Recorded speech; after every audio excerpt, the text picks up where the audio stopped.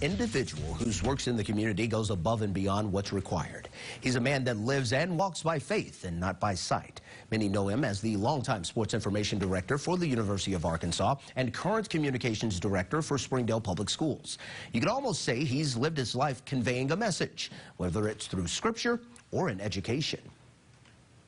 I had the wonderful opportunity to work with some great leaders. And when you talk about movers and shakers, the people I've worked with were that. Humble by nature, Rick Schaeffer isn't the kind of person to boast. The weekend.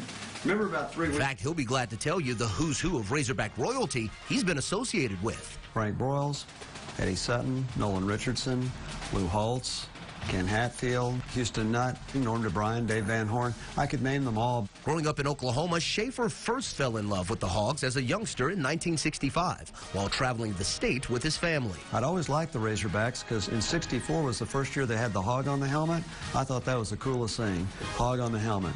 So we came over in '65 and everywhere you ate, they had the placemats all had like cartoon drawings of all the victories from 1964 and all that. So I became a Razorback fan. After graduating and working at Oklahoma State for a few years, Schaeffer was offered his dream job with Arkansas in 1976. It was at that time he forged a lasting relationship with the legendary Frank Broyles. To work 24 years for the same guy, that's just never happened, and I don't think it'll ever happen in college athletics again. During the quarter century of working for the Razorback icon, Schaeffer took away many life lessons, some of which included compassion. He's the most forgiving man I've ever known. He could blow up on you.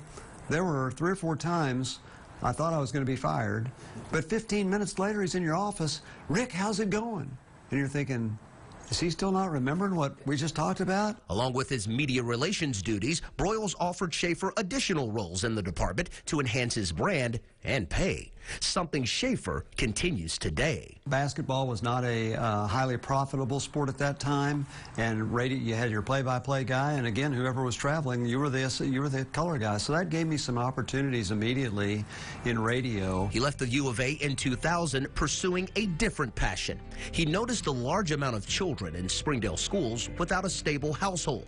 So in a show of mercy, he stepped in to help. During the course of 6 or 7 years, we had as many as 10 or 12 different teenagers that have lived in our home. So that gives you an understanding not just of loving kids, but seeing them in difficult situations. It's a humble life for Schaeffer, to which he's been rewarded by relationships gained rather than money. Now, this year marked 42 years that Schaeffer has been affiliated with the Razorbacks, serving as an analyst for the football pre- and post-game shows. And when I asked how long he can keep going, he simply responded by saying he's not quitting anytime soon. To find more stories about movers and shakers from around our area, just go to our website, fox24news.tv.